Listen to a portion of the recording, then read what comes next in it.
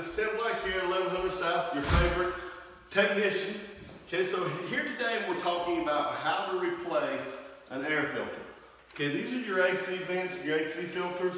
I know this is a simple request that y'all would normally put in on the portal. We would come out and replace it. But during these crazy times, we don't know if we'll be able to do such. So what we'll do is just simply give you the filter and show you how to change it, okay? So what you're gonna do is you're gonna locate your air filter in your apartment. Typically, they're over here on the left or to the right, depending on which floor plan you have. So you'll simply open the door. There's a lock on it. Just turn it. They're not locked. Just pull open, okay? The air filter is located here. Now when you pull yours out, it's gonna be very, very dirty, okay?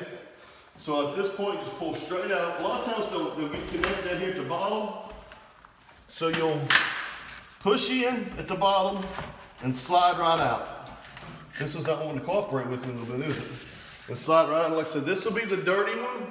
You'll simply grab the new one. And if you'll look on the filter, it's got an airflow arrow. This lets you know which way the air is flowing. So you want to place the arrow facing the filter or facing the air vent, okay? And you'll slide it back into the slots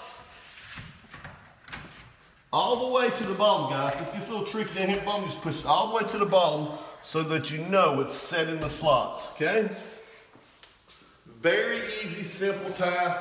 I hope this helps you.